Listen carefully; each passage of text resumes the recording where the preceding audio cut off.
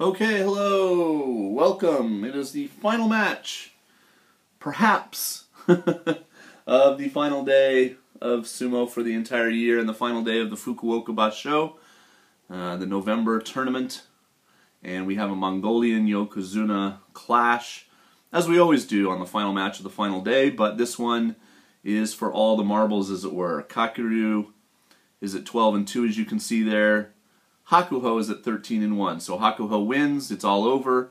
He gets his 32nd Emperor's Cup and goes one ahead of Chiyonofuji and ties Taiho for the all-time on the list.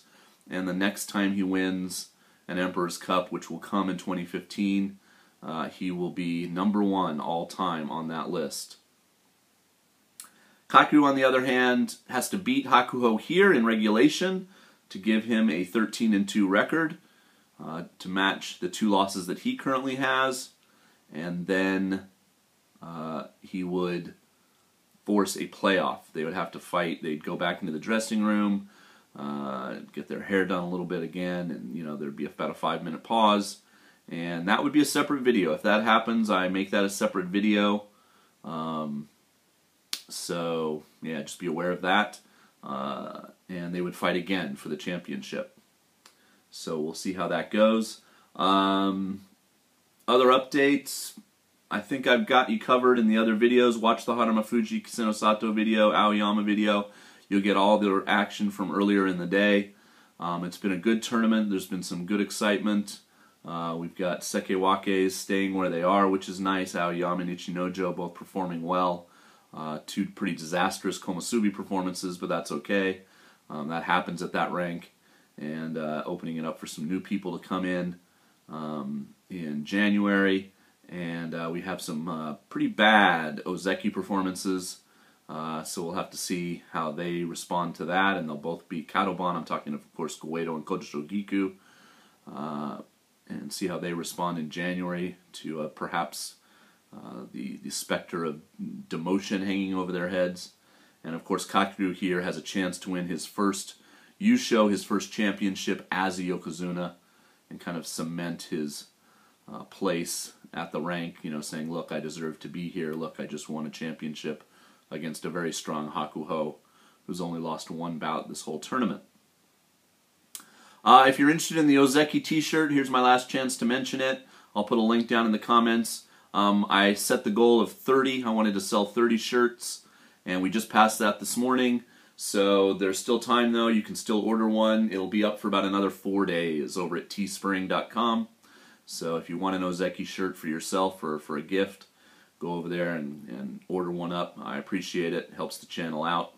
Okay, here we go. Hakuho Kakuryu. Enjoy this one. He's got to keep Hakuho's left hand off that Mawashi, okay? Hakuho, we know exactly what he's got to do to win. Oh! Hakuho wins his championship 32. Wow. It ties the legendary Yokozuna Taiho's all-time record.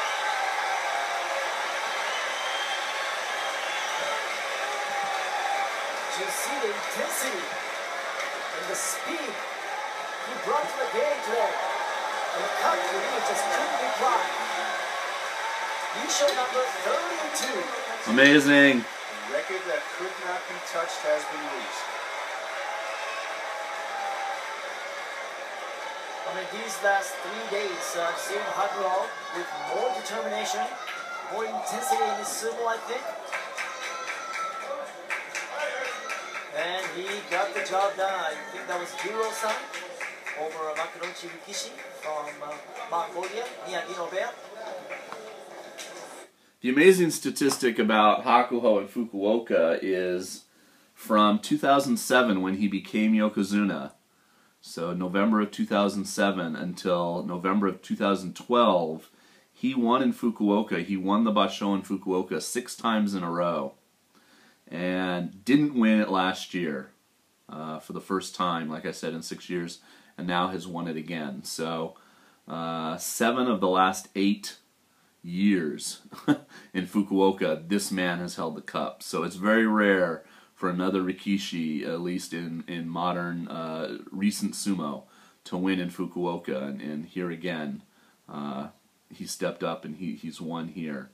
So, you know, what a year for him. 2014, he won 5 of the 6 tournaments. You know, the only one he lost was in March when Kakuryu won the tournament to help him get promoted to Yokozuna. But, you know, 14-1 with a playoff victory in January, 14-1 win in May, 13-2 win in July in Nagoya, 14-1 victory last time in September, and now a 14-1 here in November. I mean, just dominating the year 2014, no doubt. And the only anomaly for him really is other than 2012, I think. No, I guess it's not that. Okay, no, I'll take that back. He didn't get a Zensho Yusho this year.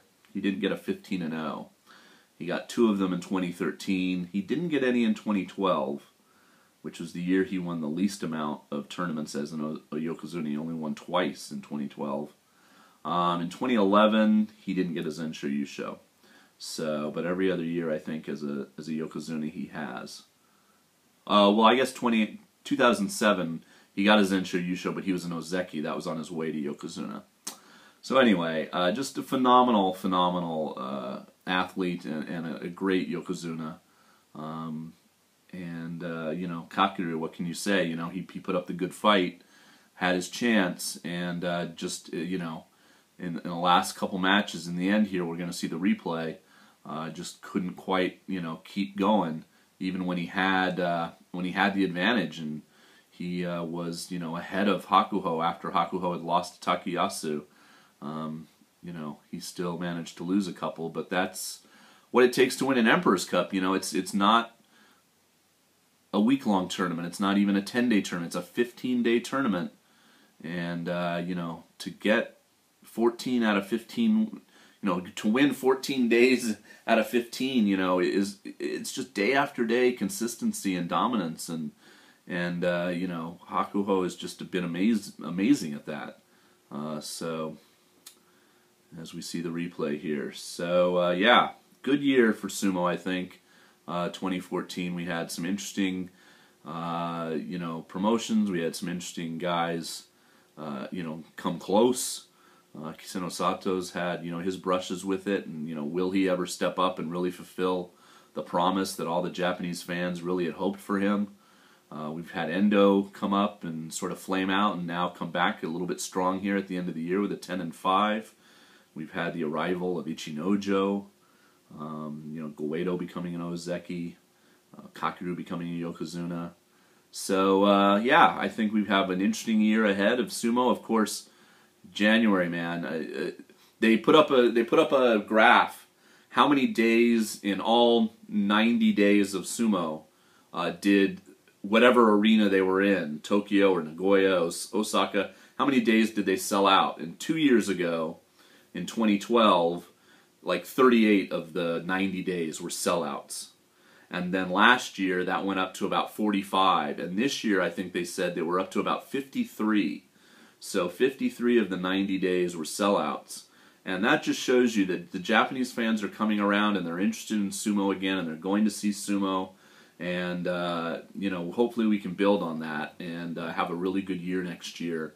And, you know, the sport will just keep on keeping on and getting more and more popular. I plan on doing my channel, and hopefully you guys will come back. I hope you appreciated the coverage this time, and I thank you for watching, commenting, thumbing up, all of the good stuff that you guys do. And thanks a lot. Have a good New Year's and a holiday season, and I'll see you again in January. Okay, peace. Congrats to Hakuho.